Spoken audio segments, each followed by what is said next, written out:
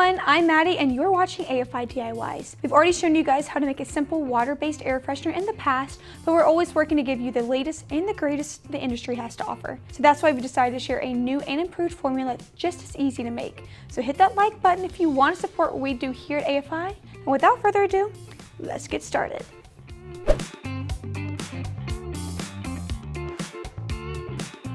As with any water-based formulation, we need a way to allow the fragrance oil to emulsify without separation into our base. For this, we'll be using a combination of our PEG 40 hydrogenated castor oil and polysorbate 80, which I already have here in my beaker.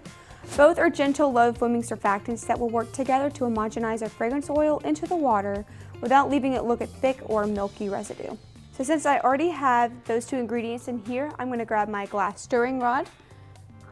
And I'm going to give this a quick stir before adding in the fun part, which is our fragrance. Alrighty, now that this has been mixed for a solid minute or two, we can add in our fragrance. Now there's thousands of scents to pick from on our web store, so check it out if you haven't already. And I use a search filter option to select a fragrance made specifically for air fresheners, which is our project.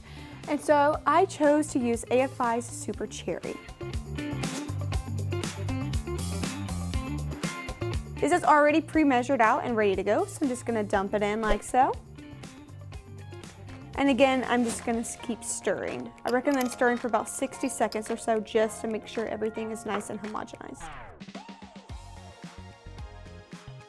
Alrighty, now that I've been mixing for about a minute or so, we can add in our water. So I'm going to grab our water here.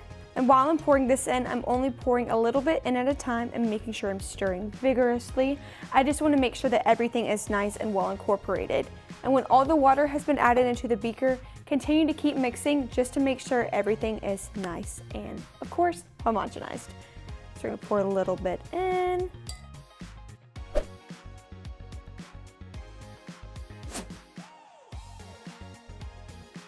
Alrighty, now that all of our ingredients in here are nice and homogenized, we can just add in our preservative.